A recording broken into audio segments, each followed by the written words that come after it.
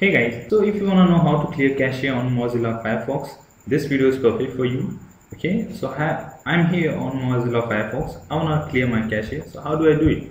So let me go on Firefox and then let me go to options, and then under options I will just go on privacy. I'm already there. There I will say like clear all current history. When I click over there, I will say like time range. Let me say everything. You can choose last hour or just say everything. And I don't want to delete my browsing history, so I will uncheck them. I don't want to remove cookies. I will remove them. I will uncheck active logins. I don't want to remove my offline website data, so I will uncheck it.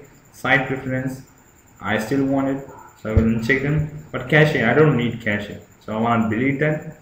I want to remove it, so I will keep it checked and say clear now, and you just have cleared your cache from Mozilla Firefox. So this is how you remove cache on my Mozilla Firefox web browser. Guys, hope you like it. Please subscribe, thumbs up.